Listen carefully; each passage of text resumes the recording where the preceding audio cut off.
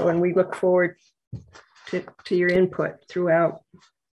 Thanks for coming tonight.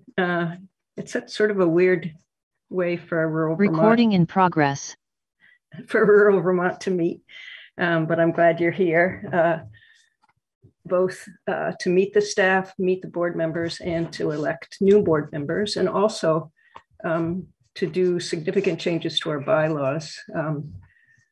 I hope you've had time to review the strategic plan, which has been an incredible process to go through for all of us. I think we've learned a lot, and I hope you can appreciate the work that we've put into it. Right now, I'd like to introduce the staff. Our legislative director for rural Vermont is Carolyn. So were you going to keep up the picture of the staff? Now, Carolyn's waving. Okay, great. Emma is our operations director. There she is. Molly Wills is the grassroots organizer. Graham is our policy director. Hey, everybody. And Shelby is the development director. They're an incredible staff. They work really hard for all of us. And I hope you all appreciate them tremendously. And I'd like to introduce our current board members. And I can't see everyone on the screen, but I'll call your name and maybe just give a wave. So Ryan and Rachel Yoder, they're a team.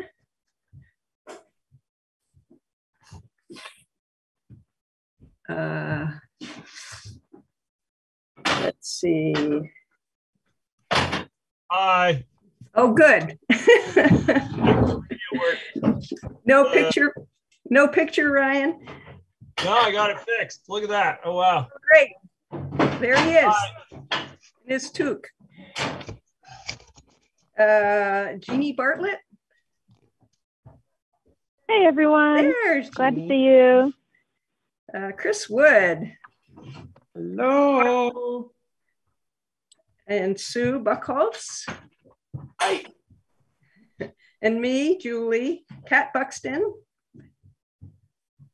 Hi, everybody. And John Cleary. Hi, folks. Glad to be here. Corey Pierce. I'm here in audio. Oh, good. Thanks, Corey. And Celine. Is Celine on? I don't have everyone on my screen. Maybe she'll be joining us later. Also with us is Keith Drinkwine, who's been on the board for a couple of years and served as our treasurer, done an incredible job working in the financial, with the financial aspects of rural Vermont. And the other member who is not present, I don't think, is Christine from the islands. We do have 3 outgoing board members. Keith will not be running for re-election. We will miss him terribly. Also Meredith Niles and Nick Ziegelbaum, who are not with us tonight, but they will not be running for re-election either. We really thank them all for their years with rural Vermont. Their input has been incredible. And there they are on the shared screen. Meredith works for UVM. She's been really thoughtful in all of her contributions to rural Vermont. Keith works at the Intervale and also has a Flatlander farm. And Nick is from Southern Vermont. We haven't seen a lot of him, but he was past president, and we've appreciated his contributions. So now I think I'll pass it on to Chris to handle the elections of new board members. and the re-election of a number of us. And he can explain it all to you. Thank you for coming. We hope I can explain it all. I'm going to try, and if I sort of steer off of course, do let me know. But so here, so up here on the screen, it's showing the rules for the elections. So we're going to vote for everybody at once. That's including the new and the renewing members all at once. The board terms are for 2 years. And I think you'll hear this probably over and over again tonight. Only rural Vermont members are eligible to vote. And the votes will be by yay or nay. So I think the first thing to do is to introduce the new board members and hopefully have them each say something a little bit short about themselves. And I do have a note that it's possible that John Turner, who is one of the candidates, probably is either not, he's not here now and may join us later, but he also may not. But let's start with Noah. Noah, do you want to say a few words about yourself? Sure. Hi, everybody. Thank you so much for having me in this meeting and putting me up for election to the board. I'm definitely a little bit starstruck, a little bit nervous, and have some feelings of imposter syndrome because there's so many amazing, and influential people on the board and as members of rural Vermont. So I'm very honored. I'm just somebody coming from New York City, New Jersey, suburban, urban area. Definitely didn't grow up with a connection to my local farms and local farmers growing up, let alone, having a lot of access to outdoor recreational opportunities. But although that wasn't in my direct vicinity, I always felt a strong connection and admiration for it. Fast forward through high school, I kept those same passions, and through a family friend vacation, first found Vermont, found Lake Champlain, found Burlington, and just instantly fell in love with the beauty, with the people, and knew that I wanted to, at least for a time, live here. So I went to St. Michael's College for my undergrad, studying environmental studies. Environmental studies and biology. In that time, I had an internship with Vermont EPSCoR looking at adoption of best management practices. So that was kind of the first workings into agricultural sciences, ecological economics for me.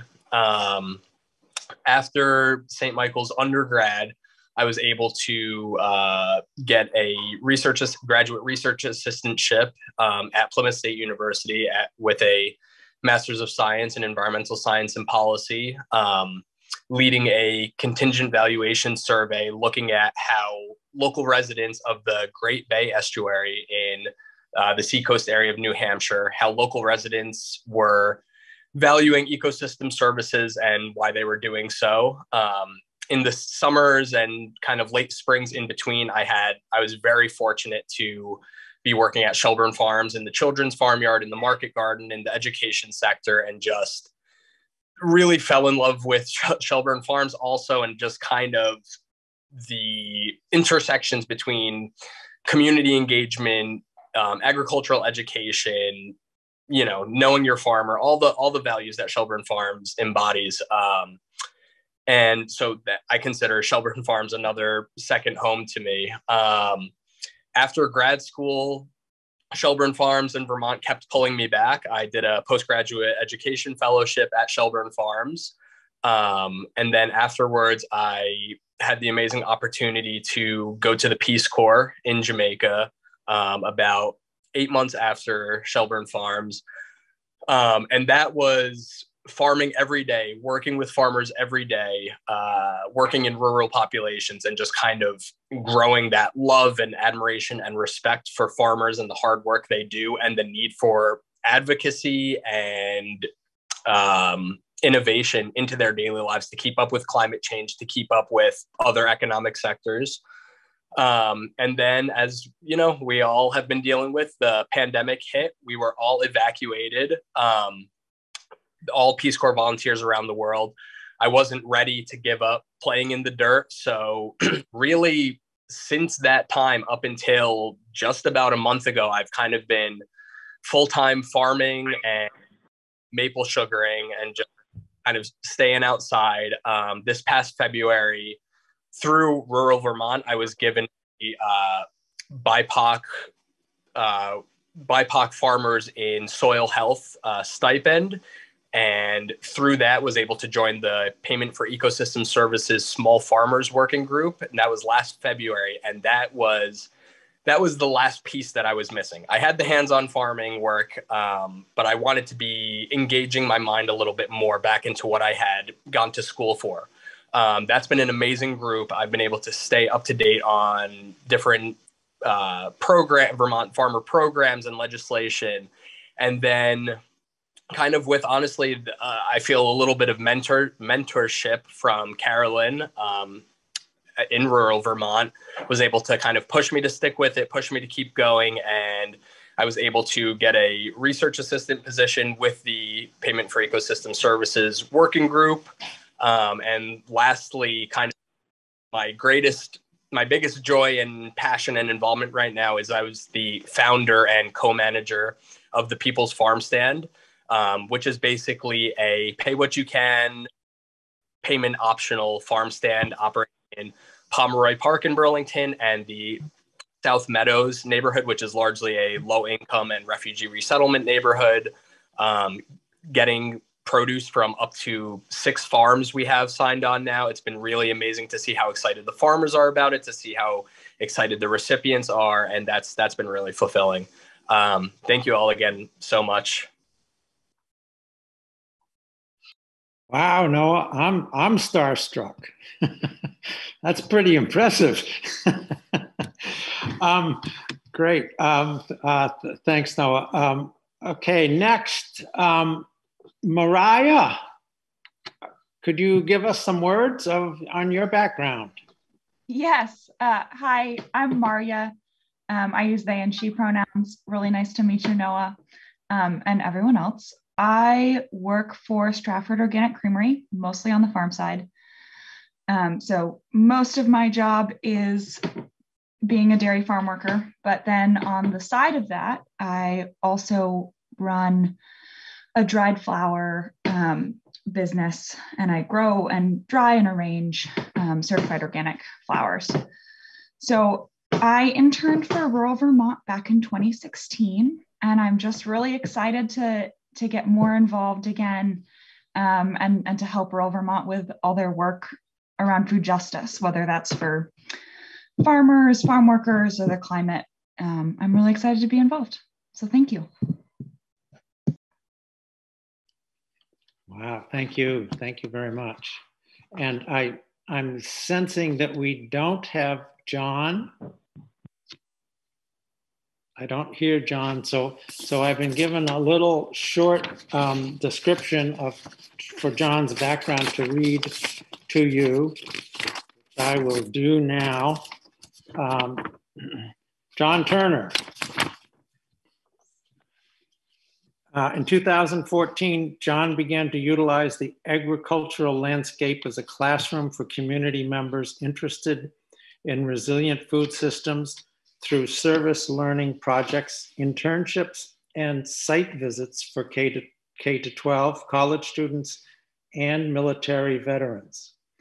He is the founding and former chair of the Vermont State Chapter of the Farmer Veteran Coalition, recipient of the National Farm to School Innovations Grant, former NOFA Vermont board member, and currently operates Wild Roots Community Farm in Bristol, Vermont.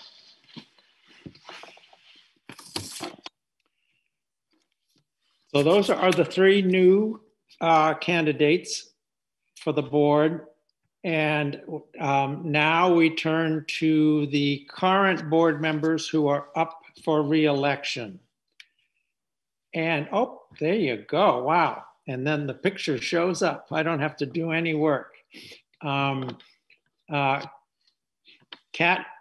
Buxton, who is at the top, right in order.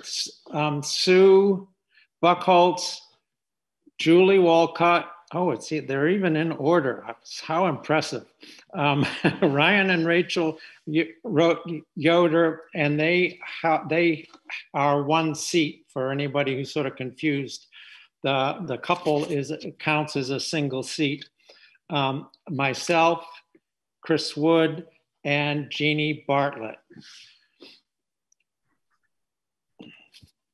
So now we go to the full screen and we get to vote on the entire slate, which is the three new members and those 6 returning positions that I just described. And the idea, I think, is that we have a voice vote. Should we do it by voice, in which case everybody all together has to unmute? And I will say, all those in favor say yay, and then all those opposed nay. So if you can unmute, this is for, again, rural Vermont members, official members only. So all those in favor say yay. Yay. Yay. Yay. And all those opposed say nay or no. All those opposed. No surprise. Thank you very much. Congratulations. We now have the 2022 board. So thank you very much. And now I get to pass it back to Shelby. Hi, everyone. I'm so happy to welcome and congratulate our new members, and also to welcome back so many really wonderful board members who have served over the last few years as well. We're going to switch gears a little bit now and get started on the next vote that we will invite all of our members to participate in. And this is a pretty big update that we are proposing making to rural Vermont's bylaws.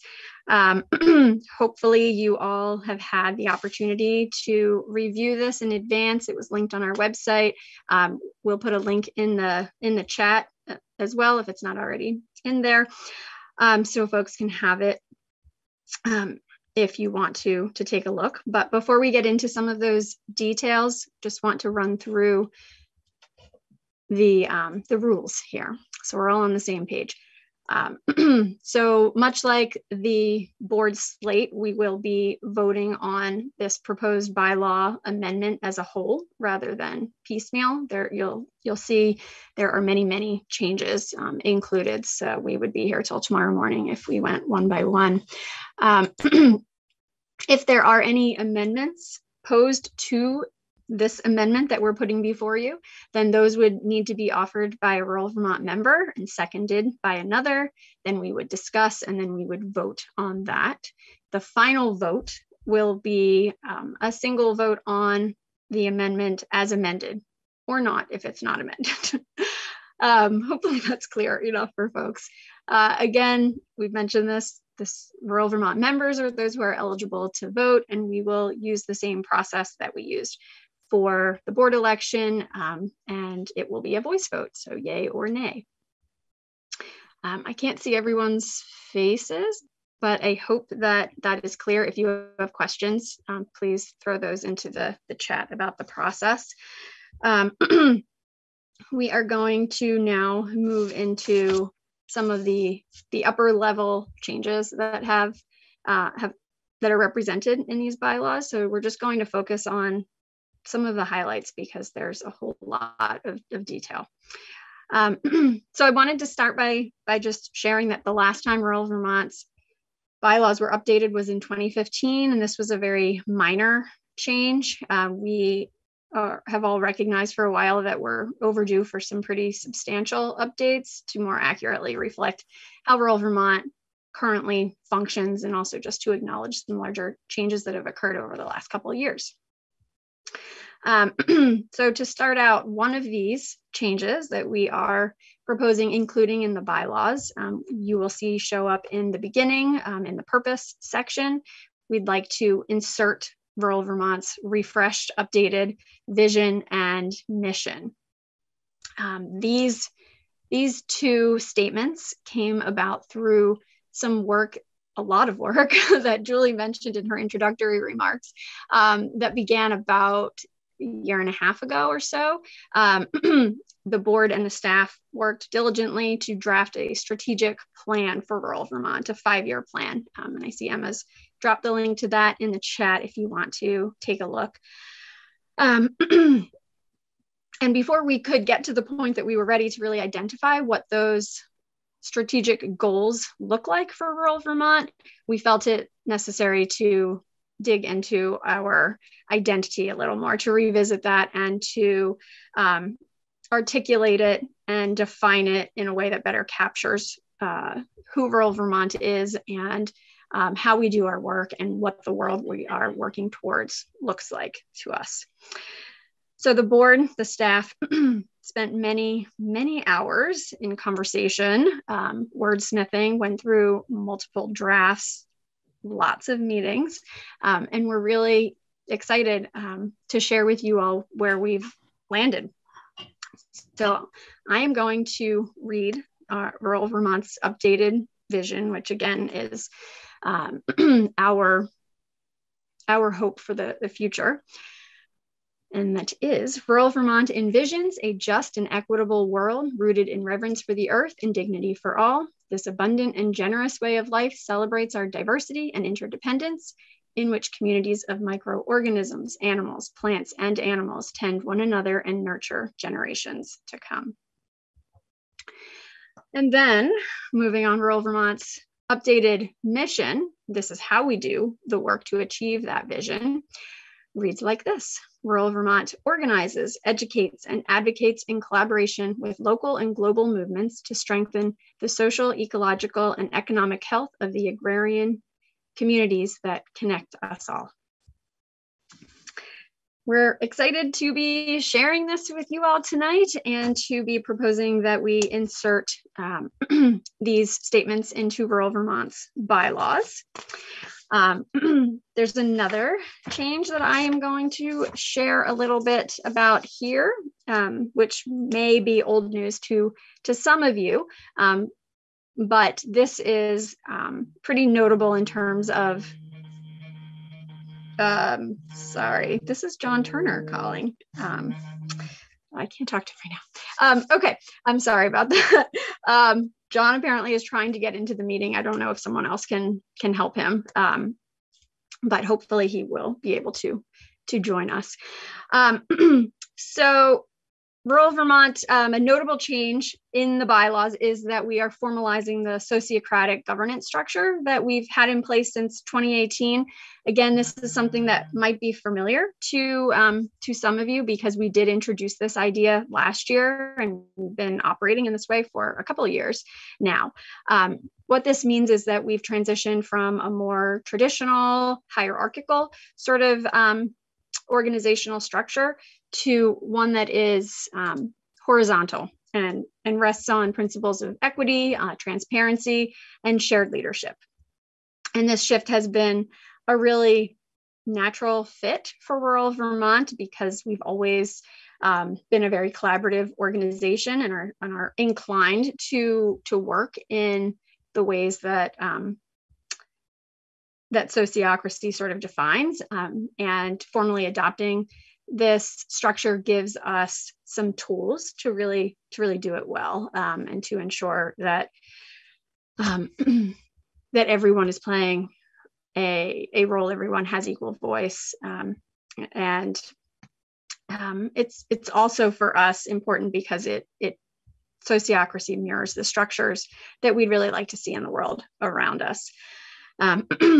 If you're curious about what that organizational structure looks like in practice, sort of on the ground at Rural Vermont, we just created, in the context of our strategic plan. So if you look at that, you will see that we have an organizational chart that that details the different committees that we term circles, and how those overlap.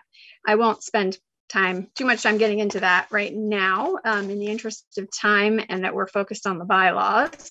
So I'm going to pass it over to Emma to share some more highlights and changes that we're discussing. Thanks. Thanks, Shelby. So as Shelby spoke to, between our transition to sociocracy and our new strategic plan, mission, and vision, seemed like a natural time to make updates to our bylaws. And hopefully you've had a chance to review those changes, but we're just going to provide a brief summary right now. So first, you'll see that a lot of the changes are technical in nature, capitalizing proper nouns, using more consistent terminology, and modernizing some of the communication language.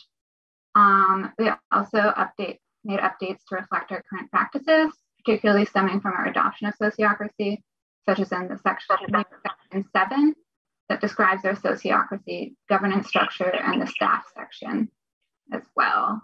And then there are also changes to the membership section that were made to explicitly reflect our current practice.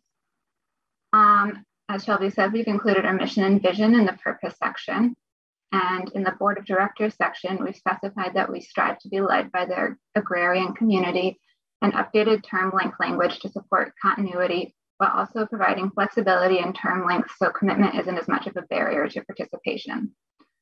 Regarding chapters, we took out language we found to be too specific, but left them as a possibility to be created at the board's discretion. We'll hear more about that later. And then lastly, we've inserted a new section that holds us accountable to our new anti-racism policy, which Caroline is going to speak to now.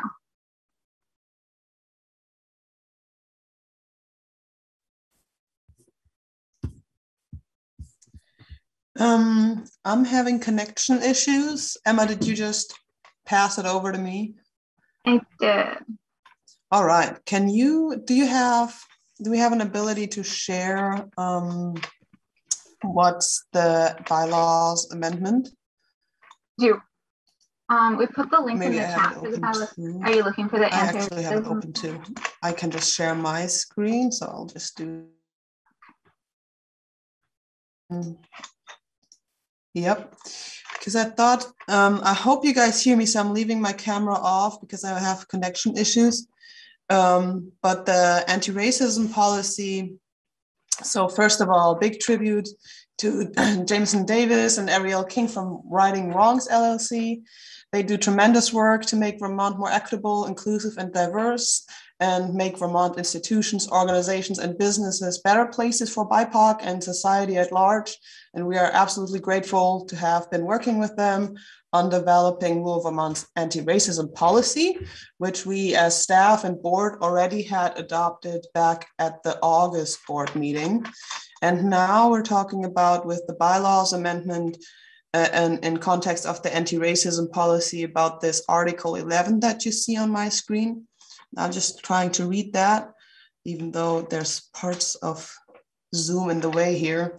So Rural Vermont commits to identify, acknowledge, and eliminate all forms of racism within the organization through its anti-racism policy and subsequent procedures.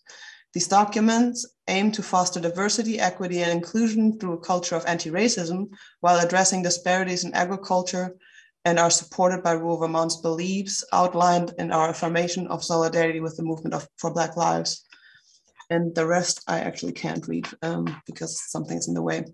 But yeah, that Oh, here. Through this reference in these bylaws, rural Vermont staff, board members, and interns are accountable to adhere to the anti-racism policy and subsequent procedures, which is will be the point of this paragraph. The solidarity statement is also something we already had issued last year. So not everything in the anti-racism policy is new. This is a preview into the policy. Of course, in advance to this annual meeting, we had given you the opportunity to share your feedback with us through a survey. Haven't heard that much through that channel, but if you're interested in discussing any of the content of this policy with us, we'll also stay on after this annual meeting for about half an hour to engage in policy conversation with you, and surely also about this anti-racism policy. Just wanted to give you all, since we're here together for the first time with so many members, a little bit of an insight in what that policy really includes and means without speaking too much in detail about it. So maybe at first, a little bit of a preview of what does it mean anti-racism? There's a definition section in the policy document, and there the definition of anti-racism reads: the practice of identifying, challenging, and changing the value structures and behaviors that perpetuate systemic racism. And then, of course, you've read in that paragraph also that it's about accountability. Are you losing me? Can you hear me still? Yeah.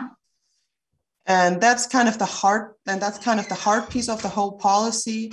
So while the policy document is a little bit like the vision statement, including goals and statements, the procedures document is really where to look for for answers on how we're going about these things. And what's included there is this Rural Vermont accountability section. And that is really the place where Rural Vermont staff and rural Vermont community is stepping up to the task to respond to notifications about direct acts of racism that are occurring within the rural Vermont community.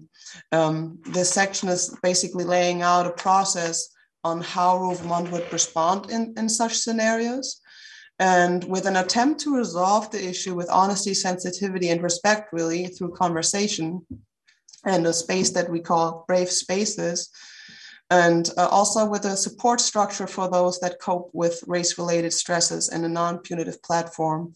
And then for the worst case scenario, that a meeting on eye level cannot resolve such a dispute, our core circle may decide after due process, and that is then outlined here further down through the section on membership revocation and position termination. There's a process in place for the worst case scenario that a dispute cannot be resolved, and that the core finds, yes, there was a racist act, and either membership to Rural Vermont has to be terminated, or an official staff position or board membership may be terminated for that reason. And that's just what I call really the heart piece of this policy, because it's showing that Rural Vermont is not just soft edge talking, but also has the ability in the worst case scenario to express that there's no tolerance for intolerance within Rural Vermont. And yeah, but today, as I said, this policy is already part of Rural Vermont now. And today we're really more voting on these bylaws with this paragraph. And why that is so important is because it demonstrates Rural Vermont's commitment to our racial justice work for the long run, because then the policy doesn't just create a structure to hold the organization accountable, but that policy itself becomes a structure ingrained in the organizational identity, and as such makes that racial justice work much more resilient to outlive individual staff and board members. And that was kind of the intent behind including it in this amendment this year. So with that, I pass it back to Shelby. Thanks, Caroline. And I can take over here, actually. So now we know this is a lot of information to take in, and we hope you did have a chance to review it in advance. In an effort to make the most of our limited time together, we had provided a form on the registration page for folks to ask questions and provide feedback. And while we didn't receive many responses, we just wanted to let you know that we did seek input and also let our doors open year round. We love hearing from our members and we're always happy to chat. And so that said, we will open things up for discussion before we take a vote. And again, given our limited time, we're going to be prioritizing members and ask folks to keep their comments brief if possible. If you'd like to speak or make a comment, ask a question, just let us know by either putting in the chat or if you want to just come off mute, and that works. That works too.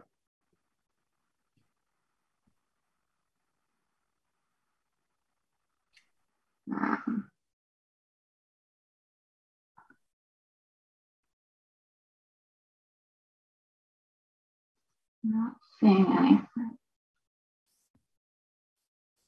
Oh yes. Joan had asked a question about what our definition of equitable is. And I think that is a really good question. I think our response. Yeah, Joan, do you want to elaborate on what different definitions you might have heard? Or what? Yeah.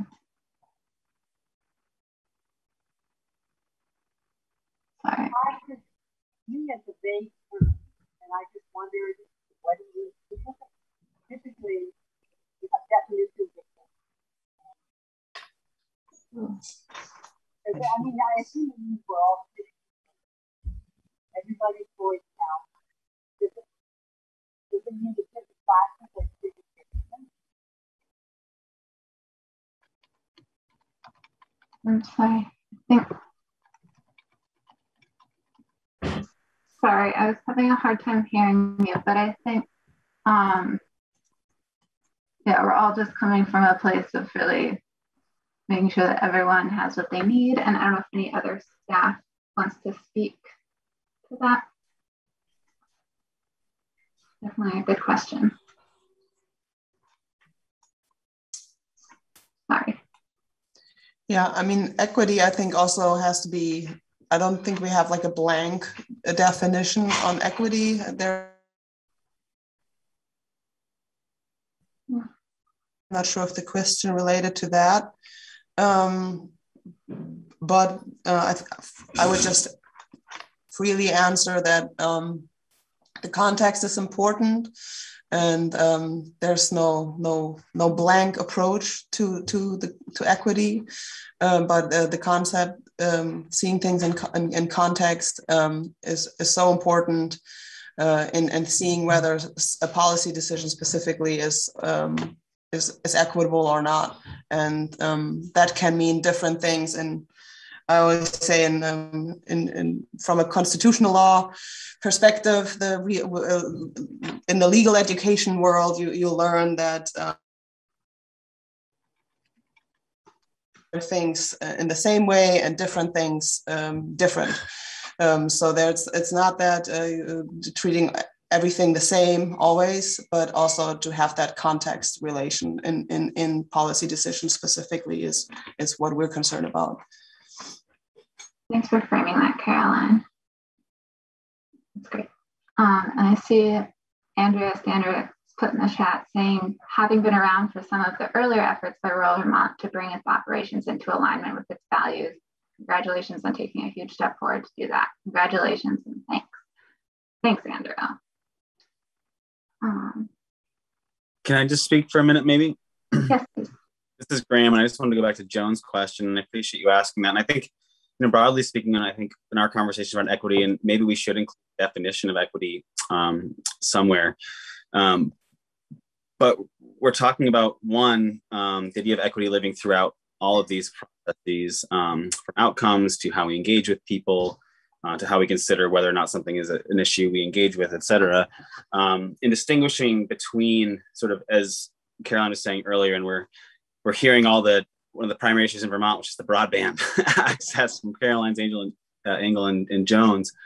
But equity is is a means of sort of differentiating, I think, from treating everyone equally to treating everyone equitably, such that we all reach a point of equality where we're all seen, treated, envisioned with the same degree of dignity, rights, freedoms, responsibilities.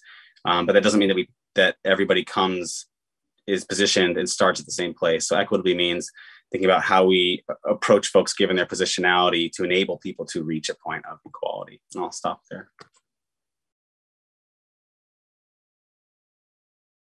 Thanks, Graham. Joan, I hope that answers your question. Well, that was helpful, yes. And one last thing I'll just say is I think about, we think about racial equity, you think of economic equity, and equity exists in all these forms. And I don't think our policy is to distinguish one way or the other. Clearly, we have a racial equity policy, and we're dealing primarily with racial equity with that. But when we say equitably more broadly, where it's not defined by that adjective, we're talking about economic, racial, gender equity, et cetera.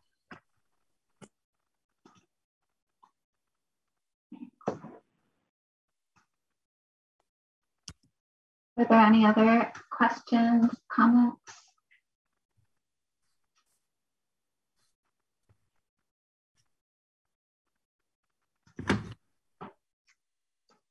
Good thoughts on that.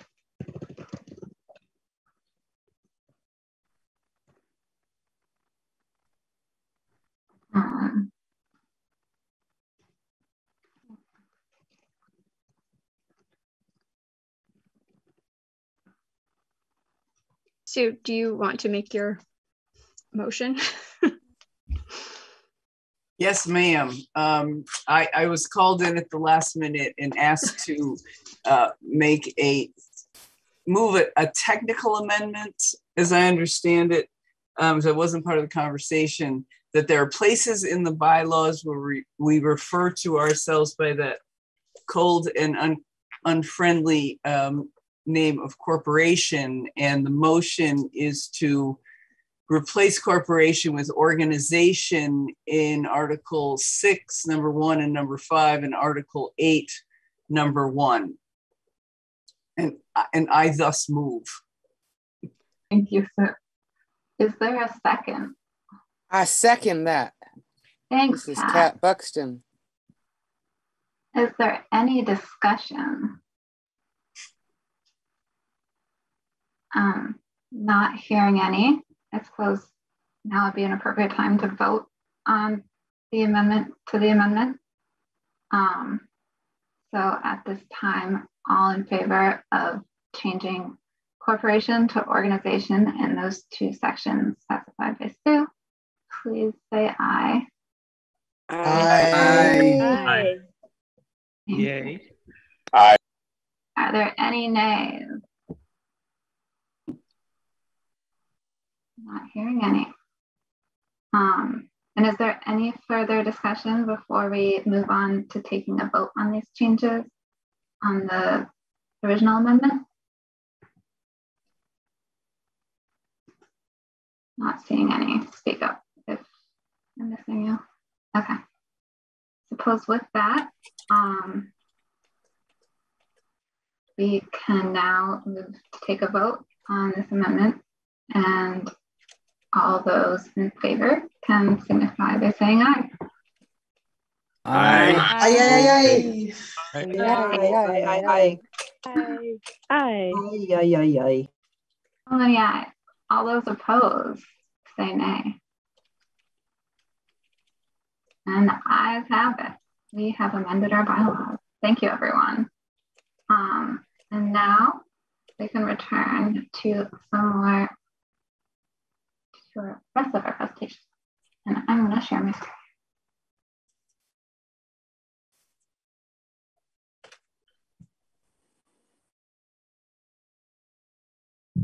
I'll be over to you.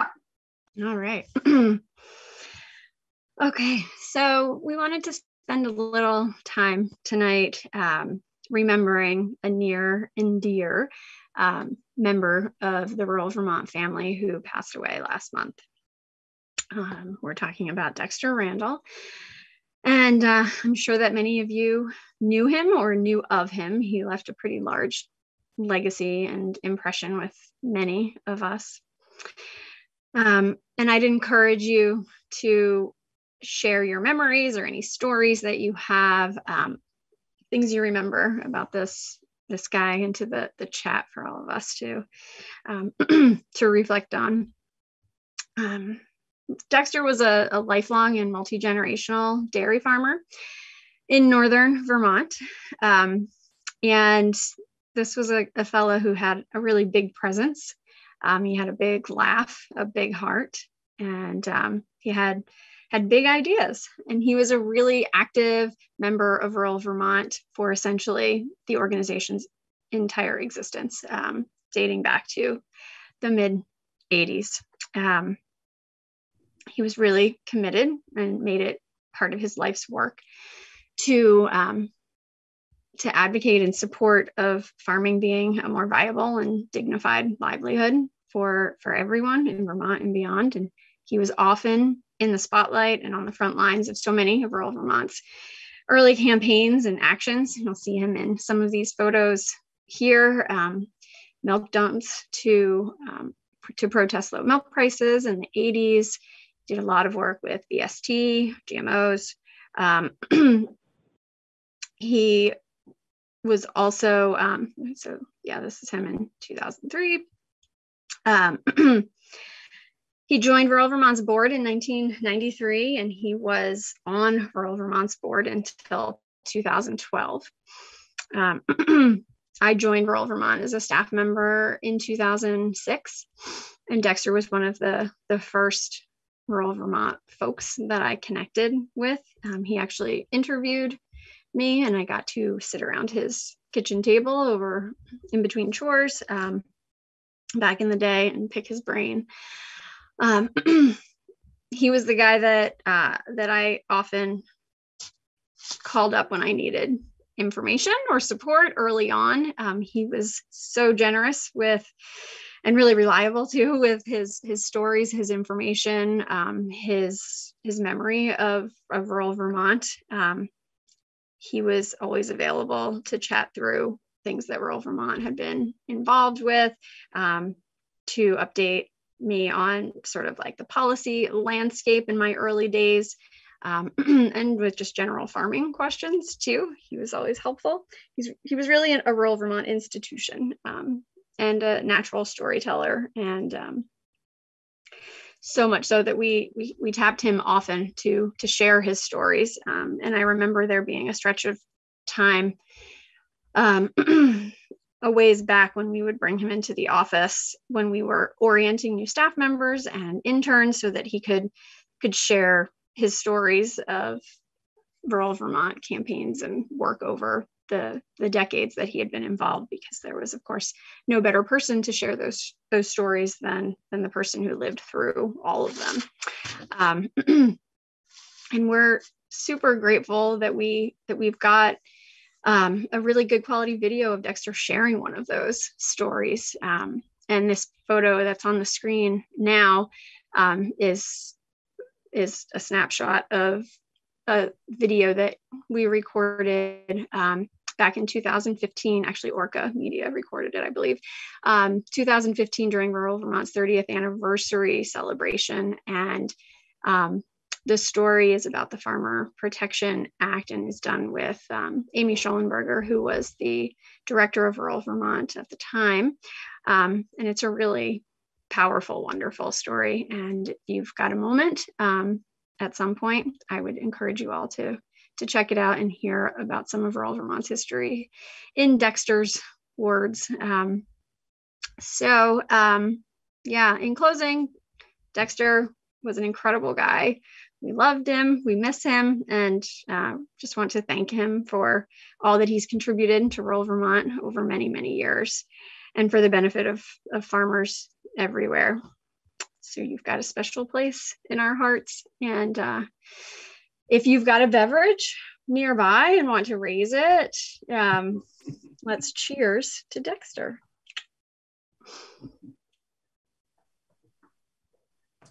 Cheers to Dexter.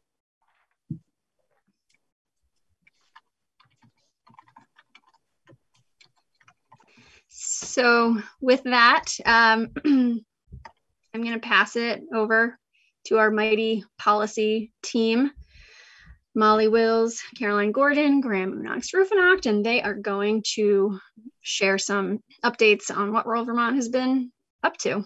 And there's a lot. All right, I'll kick us off here. I still leave my camera off for the sake of hearing me.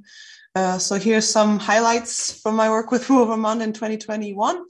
For those of you who don't know me, and I guess I missed out on introducing me earlier, I'm Caroline. I'm the Legislative Director of rural Vermont. And here you see a picture of the poultry farmers for compost foraging. And next to me is Andrea Stander. So first of all, big tribute to you, Andrea, former executive director, then policy consultant, basically introducing me to the organization for my first initial year and a half or almost two. So your great contributions to this important work, Andrea, have also greatly contributed to the success of this year. You're here tonight, so cheers to you, and also virtual applause to you. And you want to say hi very quickly? I do want to say a very quick hi, and I just want to say how thrilled I am to see Maria joining the board, as I was thrilled when Emma joined the staff collective, and all the seeds of work that I got the chance to be part of are really blossoming in so many wonderful ways. So, and all the great new board members, not only tonight, but in the last year or two, is so exciting. And I say hello to everybody who I have known and worked with, and I welcome and greet all of you who I have not yet had the chance to meet. So thanks. Absolutely. Good to have you, Andrea. So yeah, on this picture, you see the Poultry Farmers for Compost Foraging celebrating the passage of Act 41 at Vermont Compost. So that act, or formerly S102, our bill back in the race the last year, is what now defines on-farm composting of food residuals as farming. And I will post in the chat, just for the fun of it, a link to the Act 250 law. And for those of you who like to, I know I have to paste the link again, have fun with that. You can just scroll through that very long provision of definitions in Act 250 and see if you find the definition of farming. It's number 22. And in there, you can then find that now compost foraging, or the on-farm composting of food residuals, including the foraging of hens on the compost, in that definition. So there are big steps towards making more closed loop systems and a decentral way of generating a clean resource that can be used to enhance Vermont soils on farms and to raise poultry with this act. So the next year, we continue our coalition with the Poultry Farmers for Compost Foraging, Vermonters for a Clean Environment. John is also on the picture. VPER, Conservation Law Foundation, on protecting the universal recycling law, which will mean we demand the implementation of source separation and also the management hierarchy for organics, and hope to make grain grounds there next year. And then we work with the poultry farmers towards rulemaking. That will happen with the Agency of Agriculture and officially launch in January, so coming up very soon. And with that, I'll move on to the next picture, please. So here you see Liz Roma from Roma's Butchery in South Royalton. Liz and her husband Russell have a poultry CSA farm putting down roots. And Liz also just started her own custom butcher shop last year. And last Saturday, we had the second of 2 poultry slaughter and processing workshops. And we're also thinking about doing a series of just butcher workshops throughout the winter, so that customers of on-farm slaughtered poultry can really learn how to support their local farmers who do on-farm slaughter of poultry, And that means that they can only sell whole birds. So it's important for customers to learn how to butcher them. Next picture, please. And here you see Mary Lake at our recent workshop at Strafford Village Farm. So Mary and Liz are both really great educators and receive interest from consumers, homesteaders, and small-scale producers alike for advancing their meat processing skills. Liz and Mary Lake both testified during the last legislative session on behalf of the successful doubling of the allowances for on-farm slaughter livestock. And some of you might also remember that last session we finally got rid of the sunset provision, which had cursed the on-farm slaughter law to cease to exist in the past. But now the practice is actually more secure as a solid institution in Vermont's agricultural law. And that is also just better reflecting what's happening on the ground. So next year, we hope to expand the workshop series with an on-farm slaughter demo of beef and potentially also with rabbits. And in the legislative session, we'll be working towards allowing for the CSA with animal shares, something that we at Rural Vermont think is already legal, but it will be worthwhile having clarity around that. So stay tuned. And we are also aiming probably to improve the marketability of on-farm slaughtered poultry.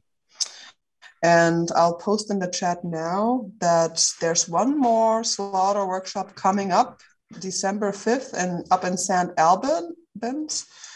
So if you're interested, please register for that or share the info with who might be interested.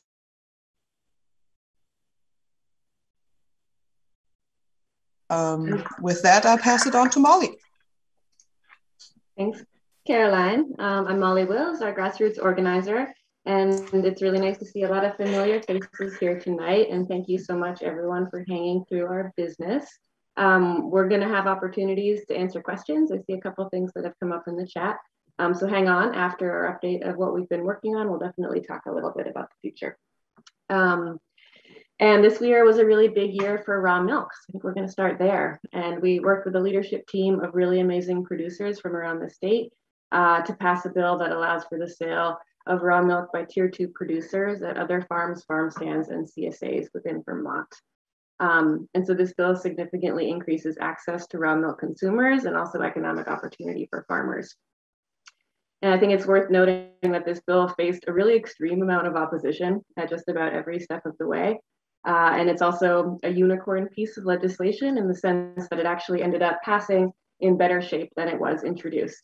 So just a big thank you to our farmer leadership team for making that happen.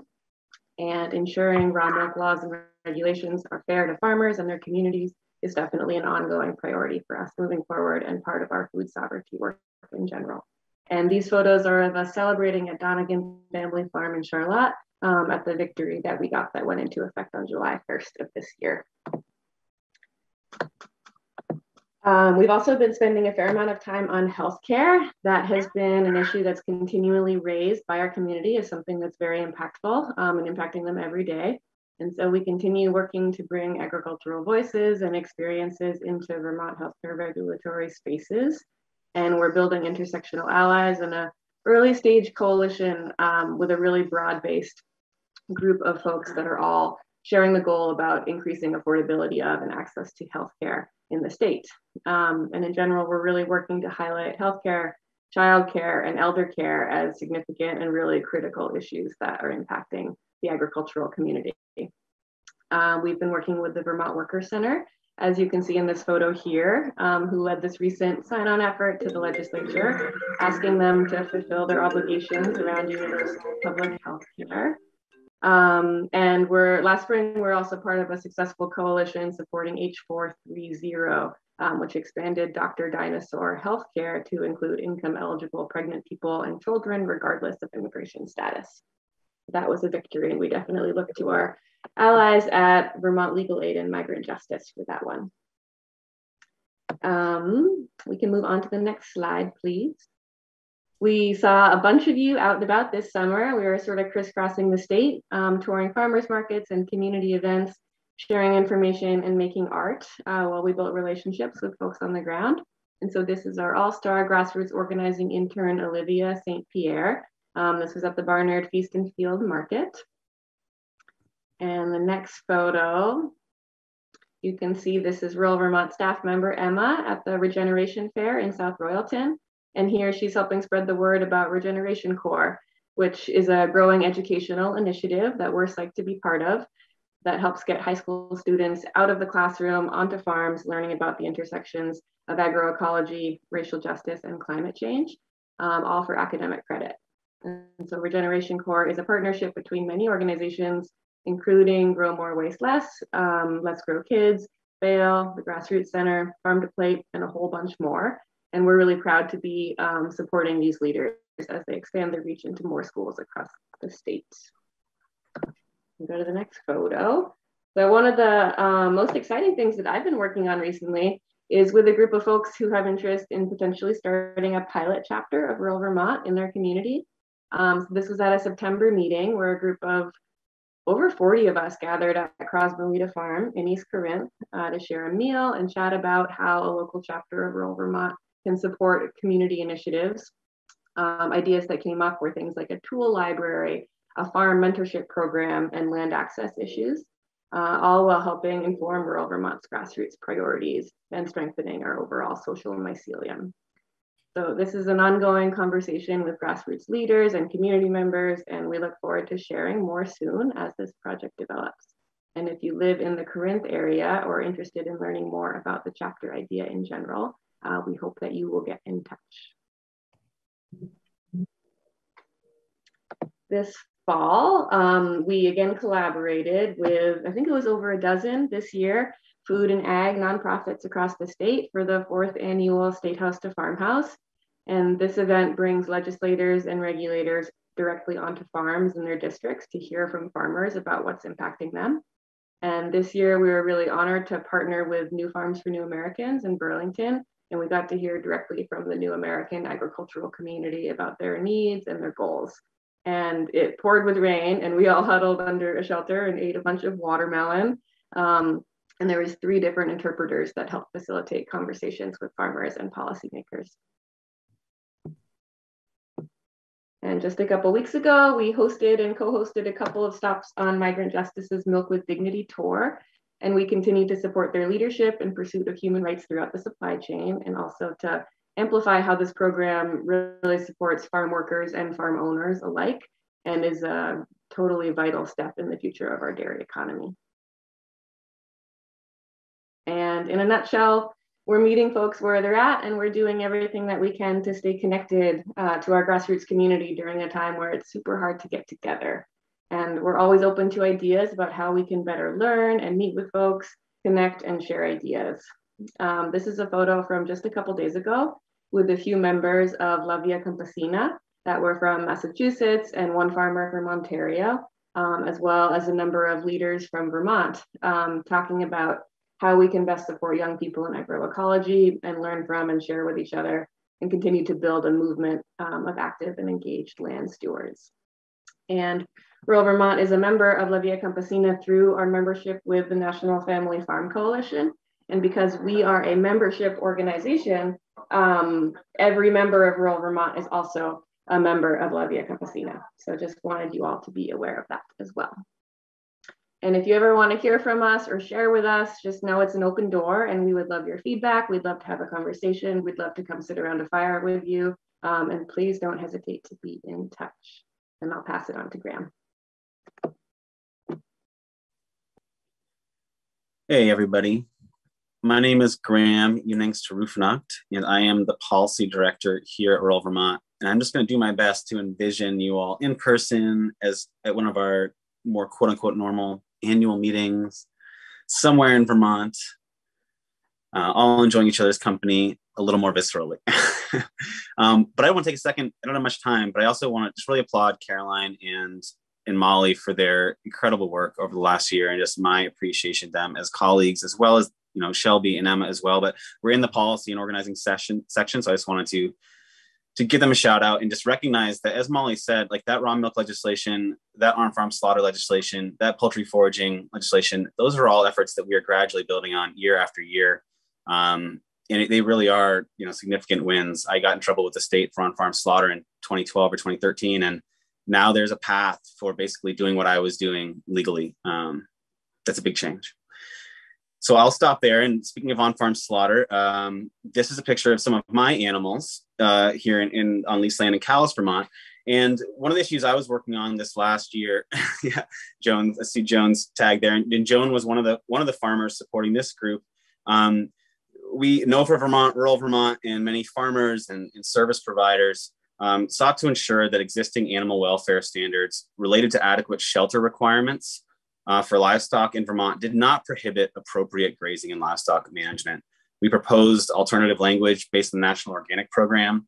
Although our language wasn't accepted based on our advocacy, the Senate Agricultural Committee did include language in a related bill which clarified that accepted animal husbandry practices will not be subject to the adequate shelter requirements, which basically meant that grazers will not be subject to violations of animal welfare if their animals do not have access to shade and shelter at all times.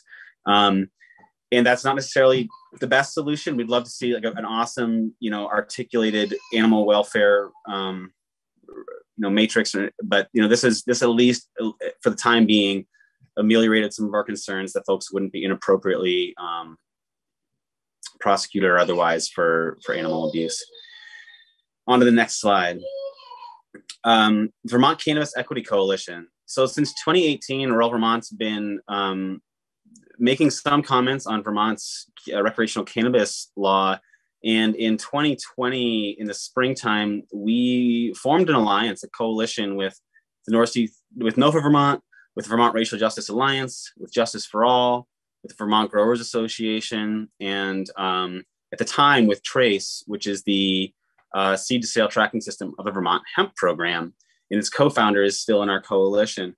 And our goal is really to make sure that this coming economy is going to be racially just, economically equitable, and agriculturally accessible for folks in Vermont, for small businesses, for farmers, et cetera. On to the next slide. This slide sort of speaks to some of our stronger local collaborations I just wanted to give name to. At Farm to Plate, I have chaired the Farmland Access and Stewardship Working Group for a couple of years. I sit on the steering committee. Caroline and I both sit on their meat processing working group, which if you are someone dealing with meat processing in Vermont, you are familiar with a number of the issues that have surfaced throughout the pandemic, but which are also sort of perennial challenges with this part of the supply chain. We also participate in the agroforestry working group and contributed a lot to the ag strategic plan. And going forward, Farm to Plate is really going to be all about implementing that plan. We have Rooted in Vermont Fish and Wildlife here as well, because Rural Vermont is now a partner. Thank you, Shelby, for so much of your work in particular in facilitating this in a program called Vermont Wild Kitchen. And if you haven't seen this, check it out. This is basically a collaboration through us and these organizations trying to combine the links between the cultivated environment, like on farms, but also the wild harvesting environment from venison to bear to wild mushrooms to trout, et cetera, and bringing it all into one place where it's in these really fun YouTube sort of, how do you prepare this food? Pretty short and fun videos. You can learn more about where to find that in the commentary at the end here if you have a question. Our next slide names some of our national and international coalitions and alliances.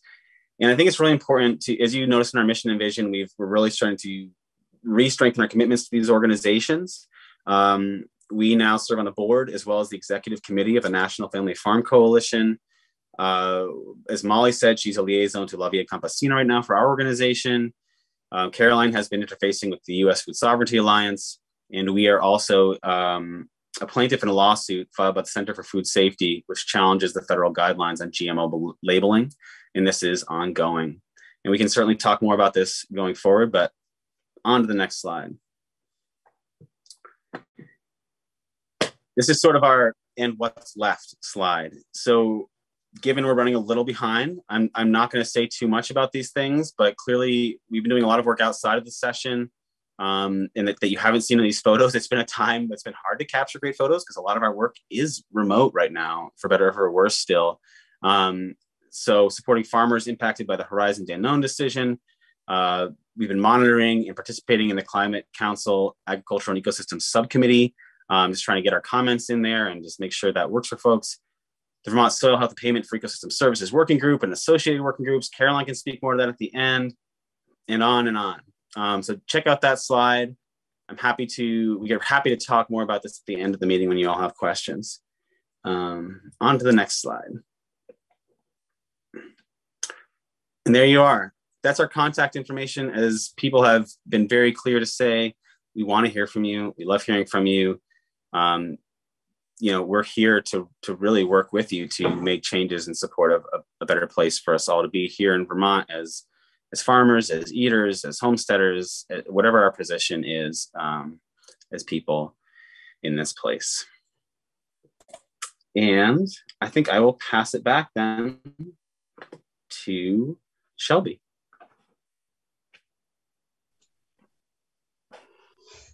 Thanks, Graham, and Molly and Caroline for providing all the good content, all the stuff that people I'm sure are going to have questions about and want to talk more about. So I'm going to be brief here. We've still got about 15 minutes set aside for this meeting, but the staff is absolutely willing and planning to stay on a little bit later till 8:15 or so for those who want to linger and ask more questions or engage in conversation, share your ideas.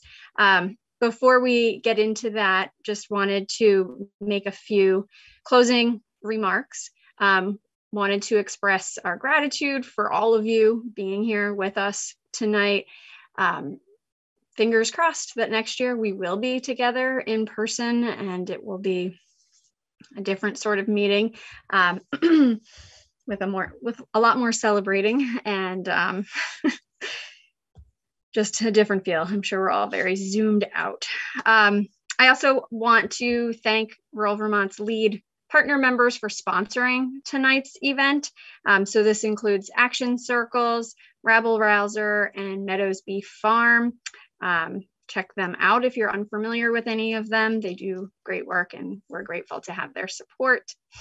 And I also want to extend a big thank you to all of our board members who are here tonight, who work really hard alongside us to get a lot of this work done over the years. And we're so thankful for all of your wisdom and your time and creativity and your enthusiasm and support. We love you all, and big thanks to Chris and to Julie for participating tonight in facilitating this meeting. So I'm going to turn it back to our policy team to answer questions and to move things forward. But first, we can't let this meeting, you don't have to keep the slide up, but anyhow, if folks are willing and able to donate to Rural Vermont, we of course would really welcome your support. You might know this, but Rural Vermont does not accept government funds, nor do we take money from most corporations. And we really rely on our members and individual supporters and small businesses to fund all of that work, the majority of that work that Caroline, Molly, and Graham were sharing just now. We're about to launch our biggest and most important fundraiser of the year, our year-end appeal. You can help us get that started in a really solid place if you're able and willing to donate. We'll put the link to do so in the chat if you're able. Membership is $35 for anyone who is not a member, and anything folks are able to contribute is very much appreciated, and we put it to good use. So I'm gonna wrap it up there and pass it off to the policy folk. Thank you, Shelby. And I thought this last slide that Graham has shared with other ongoing work that we didn't have a chance to talk about much might be nice to keep up, but we can also, it's also nice to see everyone, and maybe we can just look at that on demand. this is basically the end of the meeting for all of you who have, want to say goodbye at this time and dive into their evening. That's absolutely fine. We understand that. But those of you who want to hang out and ask us some questions or share some comments, share some feedback, this is really open time just for us to share some quality time virtually. And so I'll open the floor. We don't have a really good system for that. And I'm not sure, maybe Graham and Molly, do you want to add anything before we see who unmutes themselves next? All I was going to say is, we're happy to take questions from you about our work. We'd also love hearing, what's going on in your community, on your farm, in your family that's important to you that you think is something that we should know about at rural Vermont.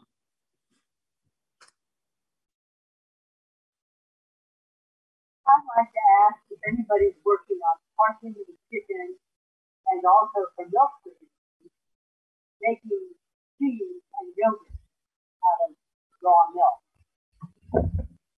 Are we working on making cheese and yogurt out of raw milk? I think was that Joan? Yeah, Awesome. I think, Joan, I'm just going to restate what I think I heard you say, because came through a little garbled at the beginning, but I think you had questions, one about work towards allowing farmers to process their own chickens from on-farm slaughter for sale. And the other was value-added products for raw milk. Yeah. I can speak to the second half of that question regarding raw milk, and thanks for speaking up, Joan. That's definitely an issue that has continually been raised by our farmer leadership team, at least for the last 10 years, as being something that would be incredibly economically supportive for raw milk producers, and also something that customers are really wanting to have access to. And unfortunately, it's been a tough sell in the legislature lately, and we face a decent to very stiff amount of opposition around that piece in particular. And so we're constantly working with our team of raw milk leaders and guidance farmers that help us walk the right line, and also weighing what we have the potential to actually change, because every time we open raw milk legislation, we know that there's a huge amount of opposition, and we actually run the risk of the law becoming more restrictive and less fair to producers than we started out with. So there's a lot of strategy that goes into this work, and I want to hear you and really recognize that that's a big one, and it's certainly something that's on our list for future. And as the climate continues to change and we share more information and education around raw milk, and the longer that these expansions to the law have a really positive track record, all of that is really wonderful fodder and makes a great case for us continuing to make expansions like this into the future. So let's stay in touch. We're definitely still going to work on this issue, and we're really happy to have you here. Has anyone asked for the safety statistics for raw milk consumption? Because farmers, of course, eat these products. I'm having a hard time hearing you, Joan. I would love to answer your question. I'm not sure if you're able to use the chat, but we could see that the audio is just a little bit hard to hear. Caroline, do you want to address Joan's question all about the poultry processing?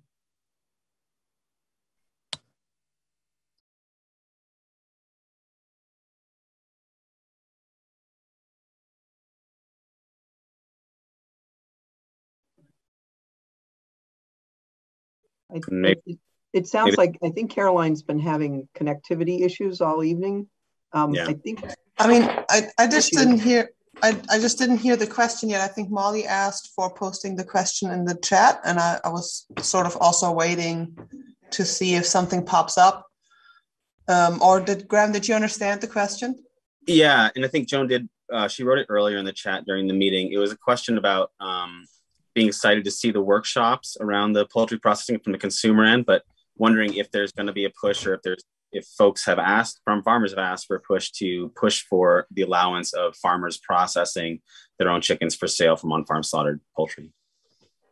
Yeah, that's a good question, and we have had discussions about that a little bit recently. That is one of two asks we're debating. And of the two, it is the more difficult one because processing on farms would have to come with a certain sanitary standard. And it'll still not lead to the meat being inspected, and therefore it's a whole big, difficult new arena to step into, having on-farm processing of any meat, whether that's poultry or livestock.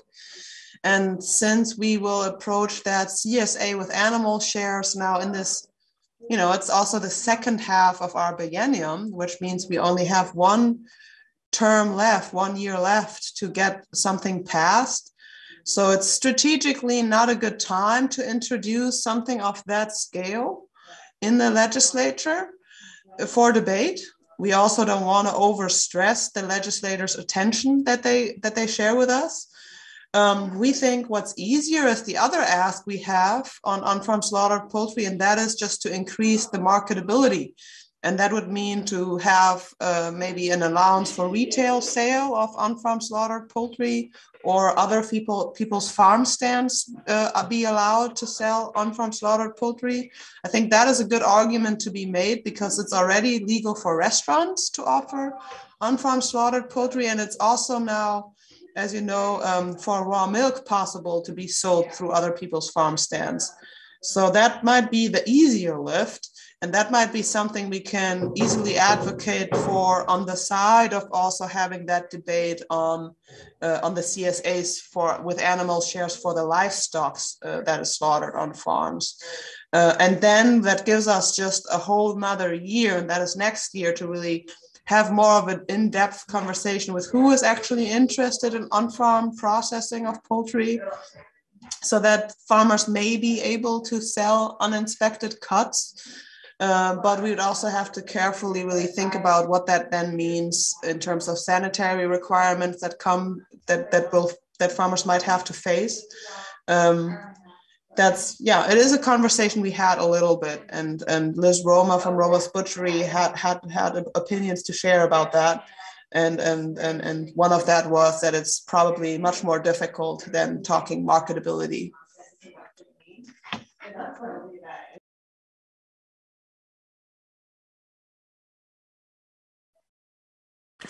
I just want to say, I saw Lee had a question earlier about rabies vaccination in cattle and potentially other ruminant livestock. And I'm not sure if that concern has surfaced before, but we can certainly add it to our list. And happy to hear you speak more to that as well if you want to. Great, thank you. Well, first of all, Andrea, I wanted to say hi to you. And Caroline, I wanted to say hi to you. I'm getting to know a lot of you. Shelby, I've known you for a long time, so hello. I just came from Texas. Hi, Lee. I met with the Farm to Legal Defense Fund. They thought I had, and Pete Kennedy from the Raw Milk, whatever that organization is. They thought I had a really good case. And I just was wondering how I might find other farmers that might want to join on this case with me. They said maybe they could help defend me, get a defendant, or sorry, they might help me get a lawyer, or the Vermont Law School might help me get a lawyer. So that was one thing. And then I have a whole nother thing, and that's for my raw milk micro dairy. I mean, I only milk 2 cows. So I've read the whole statute, and it's fascinating. I want to thank you for your help. But I have another thing, another request from rural Vermont. Will you be hosting any Zoom classes? I think you did one last year that really walked us through all the protocols for on-farm slaughter and what the legalities are in that. Because didn't you do that last year, like a really long, like 3-hour class? Well, it was a forum that we got the Agency of Agriculture to host. Yeah, that video is still online on the agency's website. I'm not sure if it's helpful, Lee. Look at it and I'm happy to find the link here as we talk and post it in the chat for you. And if you want to check that out, it would be very helpful for us to know how helpful that appears. We did it. We attended it, and we thought it was great. It's a lot to do. We had 3 of us, and we were working on it. It's just a lot to do. We think we've done most of it. You know, and if you still have open questions, that's the thing we do.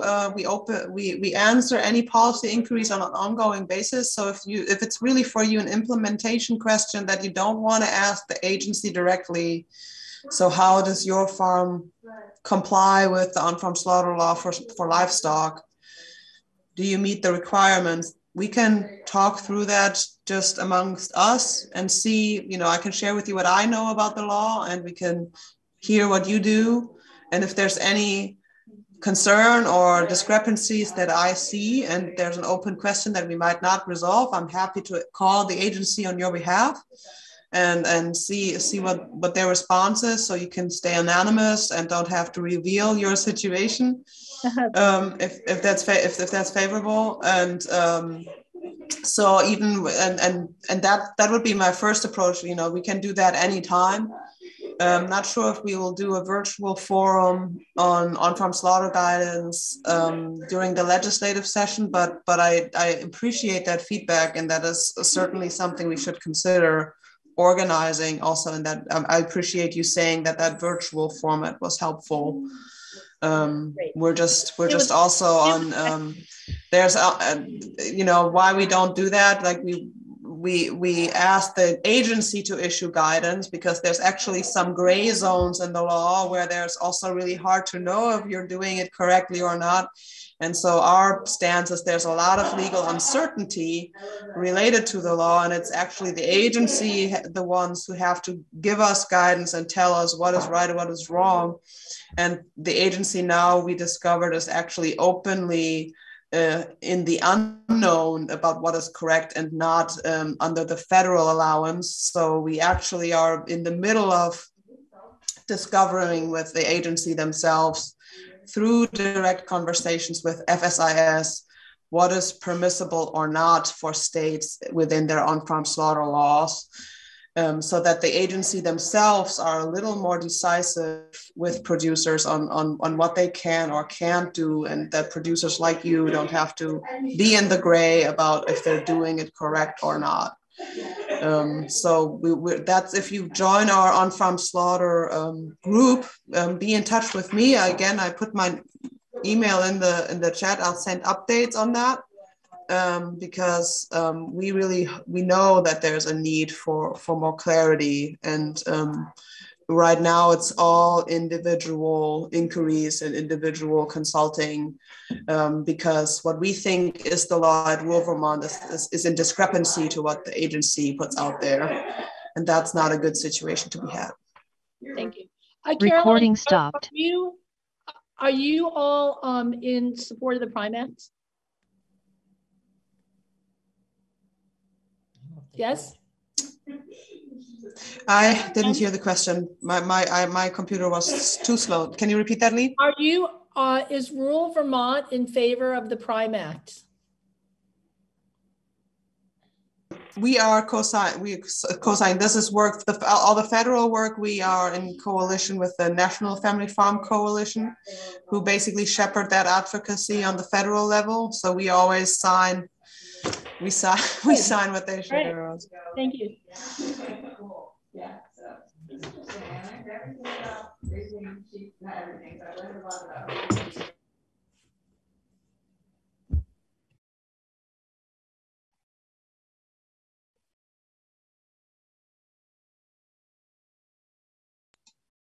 I think I saw that Gloria raised her hand earlier. Yeah, I did. Is my microphone working? Yeah.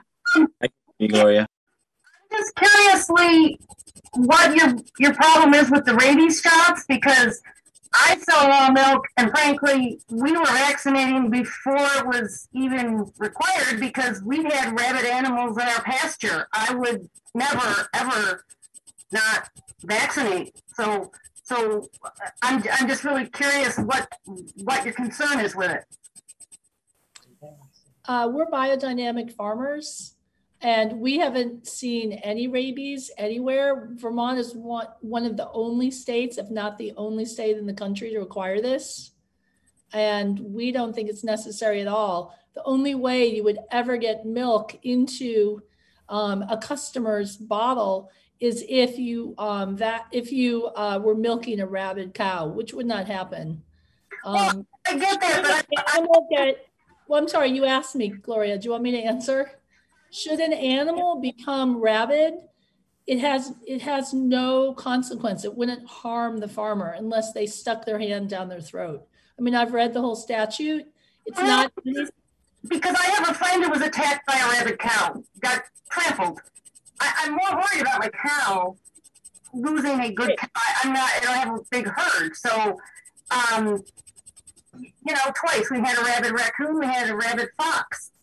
Well, you must live in the western part of the state because there've only been about 3 or 4 accounts of this in the past 15 years. So that must have been on your farm. Yeah, no, I live right along the Connecticut River.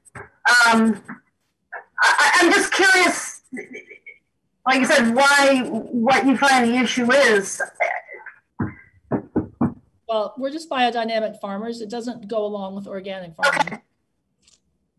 Okay. I'd be glad to talk to you more about this. Sure. Great. No, and from our perspective at Rural Vermont, I appreciate the question, Gloria, because it's just helpful to hear different people's perspectives. And, from both of you, you're both welcome to call and inform us more, and we can have these conversations.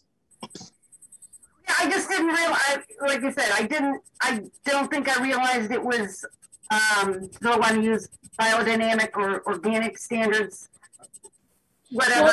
Well, it's $1,000 fine a day if you do not do what the state health department asks, and I don't think it's that relevant. Right. Oh, I get it, and I never thought it was important myself until we had to call the state the first time to come and retrieve the rabid raccoon from my cow pasture, and then all of a sudden, you haven't. You've been attacked by a rabid cow yourself?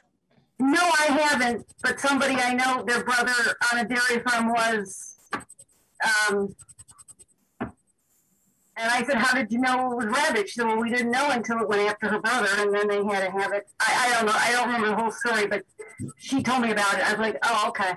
But I just don't want to lose a cow. That was my concern. Well, you can do it, a rabid cow can go into isolation, and then you can watch it and treat it. Okay, well. Should that ever happen to one of your cows, which is very, very unlikely, but should it happen, you can isolate it. But anyway, we're probably taking up too much time. I'd be glad to talk to you about this another time. I'd love to hear more about it then. That's been our only concern is twice. So, we figured we were pushing our luck. Well, look at the statute. They describe all the cases. It's interesting. Okay. Thank you both so much for sharing and for the dialogue. I really appreciate a very respectful back and forth discourse. And I'd encourage you to use the chat you can privately message each other with contact information or publicly, or if you want to invite others to join this conversation. And then I'd like to open things up. So we've talked a lot about what Rural Vermont has done over the past year, and we have a lot of ideas for what's to come. And we also want to hear from you. And so just encourage you all to use the opportunity of having us here at your beck and command to answer any questions or concerns or thoughts and ideas that you might have.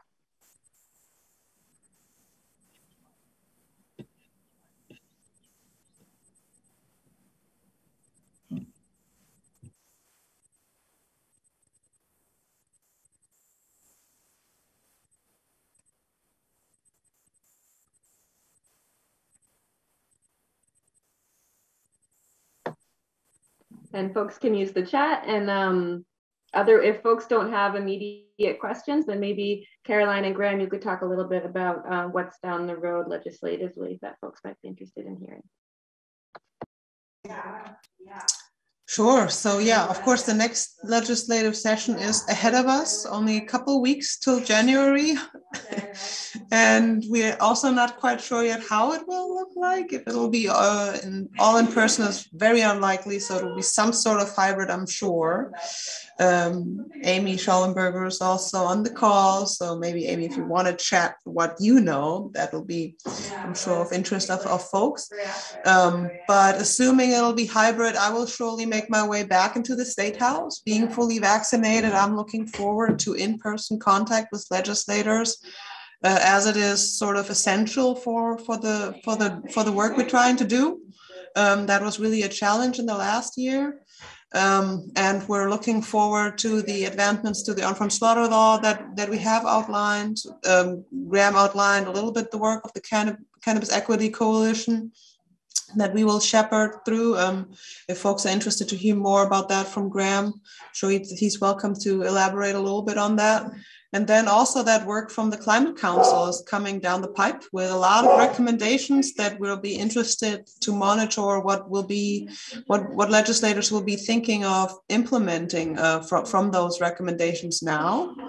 And so there will be lots of discourse happen around that. And then also about the ACT strategic plan that the Farm to Plate Network has put together. The whole network is in reorganizing mood.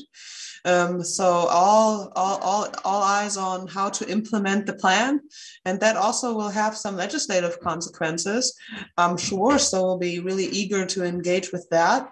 And aside from that, I must say, honestly, there's also going to happen a lot outside of the legislative process for rural Vermont next year.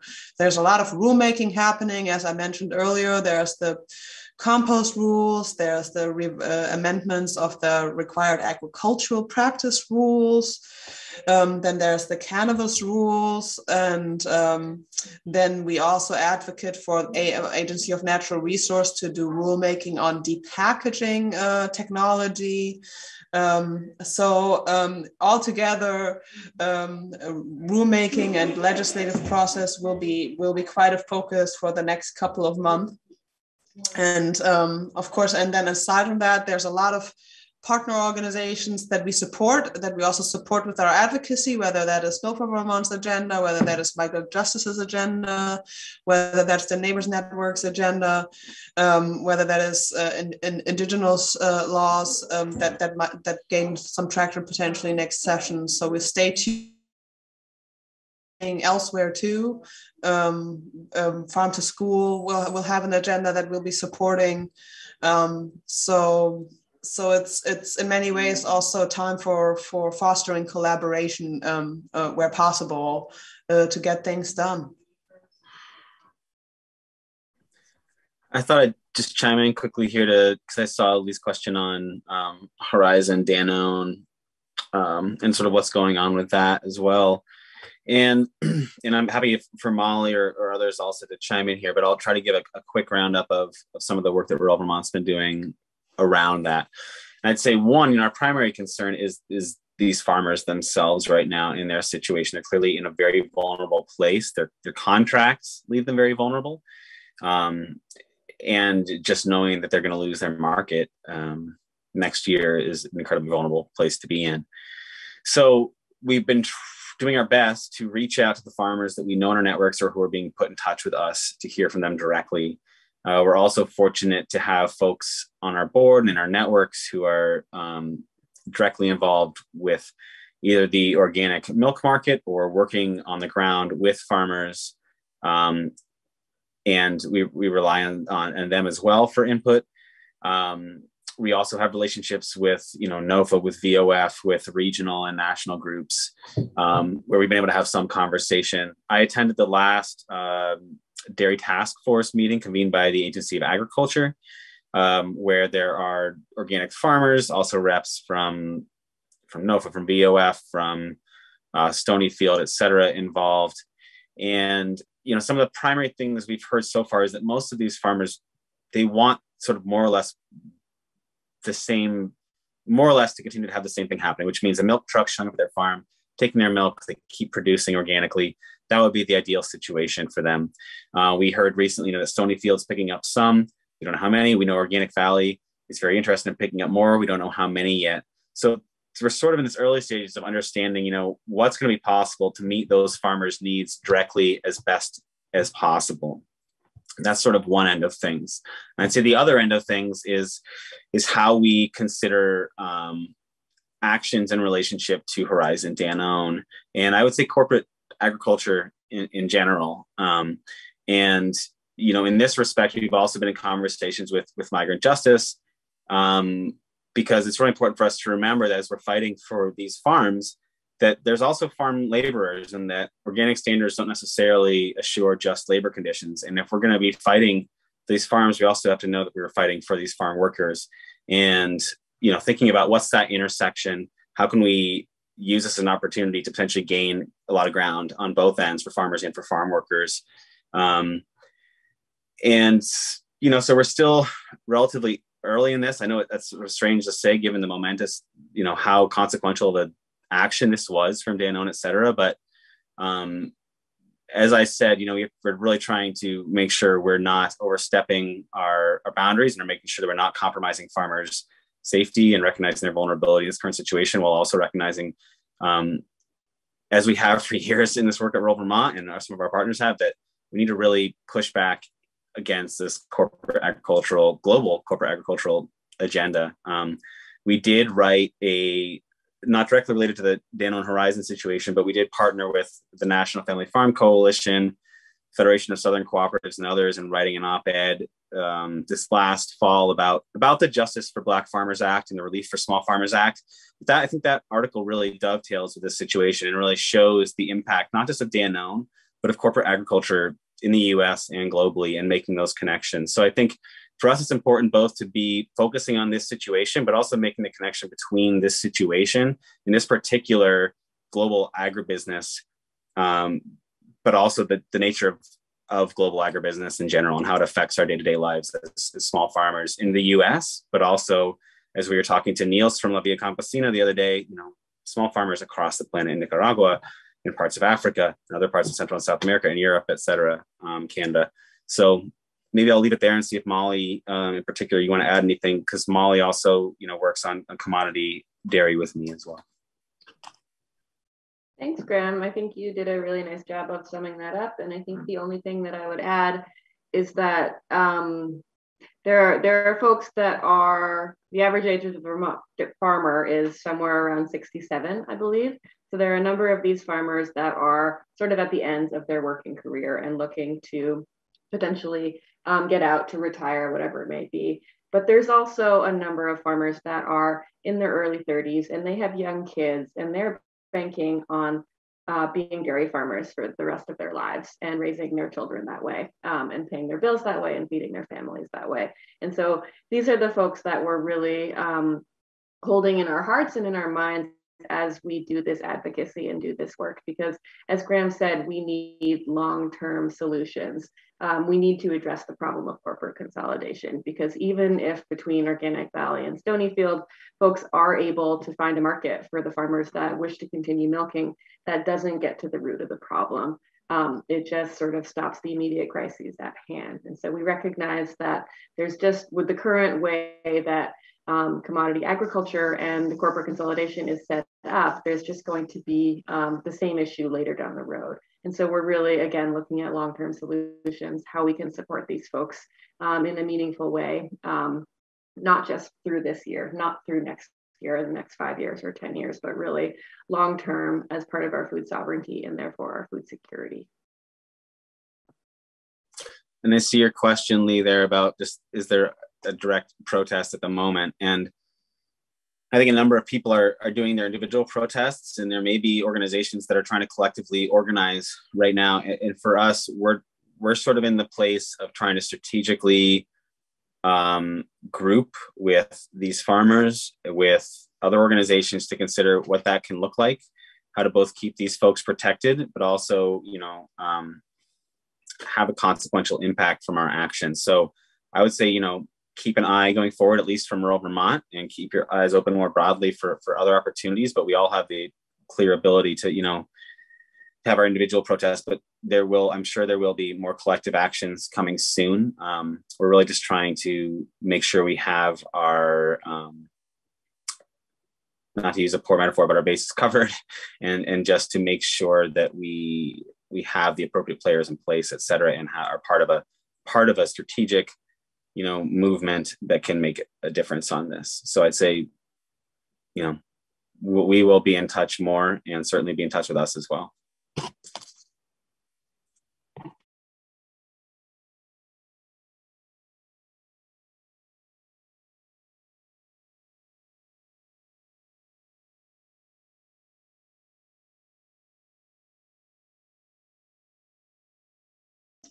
If there's no further questions, I would say we might wrap it up here. I certainly smell dinner.